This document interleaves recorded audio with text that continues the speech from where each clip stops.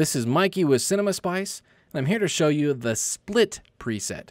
Now this is really easy to use, and it creates that RGB split or the chromatic aberration look. So you just grab the preset, you drag it and drop it on your footage, and from at this point, what you need to do is a couple of things. Because all footage is different sizes, you're going to need to come in here to the split position and hit the reset to set it for the size of your footage. And then come in here where it's the color split select.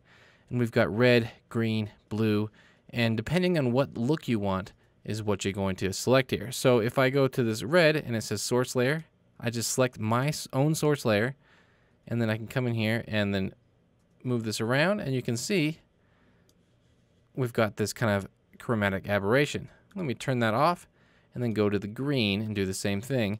Now we've got kind of the green and magenta look. Let's switch over to the blue. And then we got the blue and the yellow.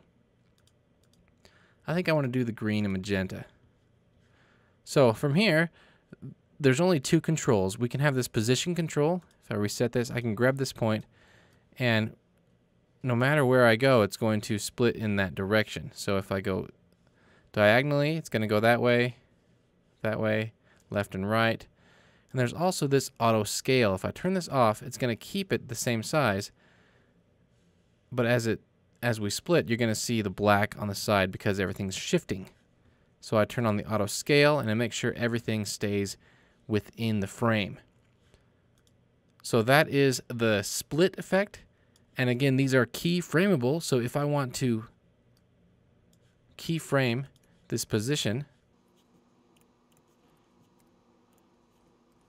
then it's going to be on and it's going to be off. So that is the split effect from CinemaSpice. Check it out today at cinemaspice.net.